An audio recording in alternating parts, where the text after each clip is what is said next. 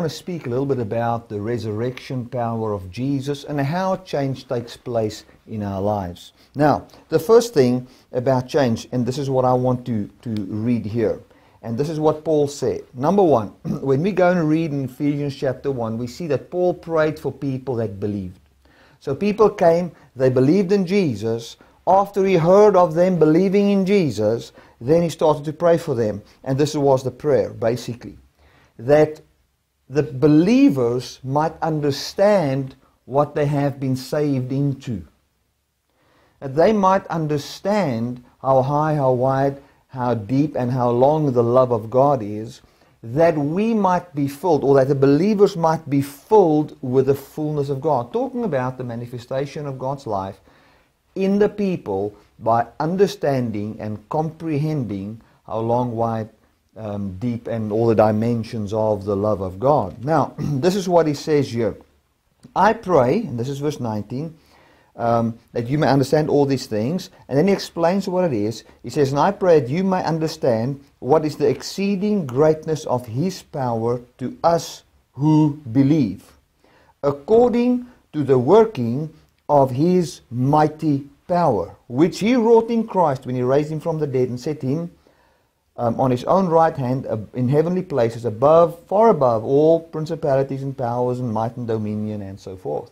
So what he says here is, there's powers and principalities. Now that talks about, it includes the earthly powers and principalities, which was the law system and the Jewish system and all of that, talking about the law.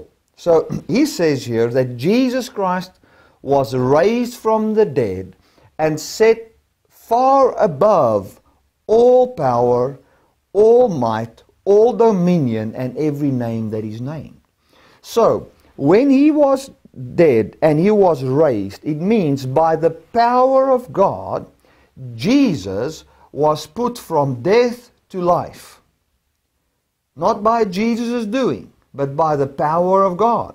And this is his prayer, that we might know how God's power works to usward. The way the power of God works to us is, or in us is, as we believe in what Jesus Christ has done. I want to define belief. Belief means to rest your mind.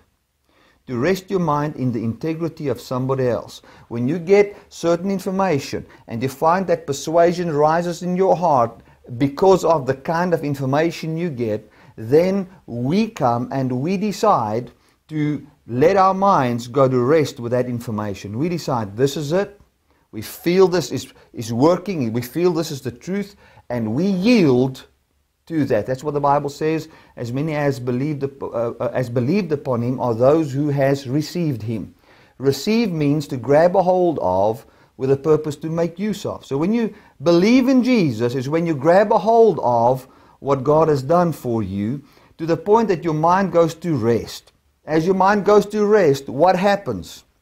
You find the resurrection power of God resurrecting you into newness of life. It's not you trying to change. It's God giving birth to a new kind of a life. Man, isn't that so awesome? God's an awesome God. He's designed man and He's designed His salvation plan and for you to live by His power of resurrection. And when He raises us, and this is the whole gospel thing, He raises us from a place where we are under the law to be above the law. Meaning this. Now those can be dangerous words interpreted in a dangerous way. But this is what it basically means. It means we've been raised to a place where we are above the effects of the law, which is to work sin and death in our lives.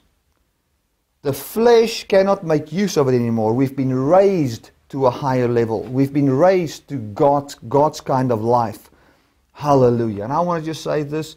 The only way for you to experience that life is by belief in what Jesus has done. Believing the unconditional love of God. That God doesn't judge you according to your works. That you don't stand before God on the basis of what you do. And that your sins have been washed away. You stand innocent before God. As you start to believe that, the truth of that gives birth to a new life by the resurrection power of Jesus. I end off with this. In Jesus, we don't try to copy God. In Christ, God gives birth to a new life. A life that you've changed to look like the real thing is not acceptable before God. What's acceptable before God is His life being born into your life. And the way it happens is by you receiving Jesus, grabbing a hold of, with the purpose to make use of the grace message, what Jesus Christ has done. Amen. Thank you so much for watching. God bless you.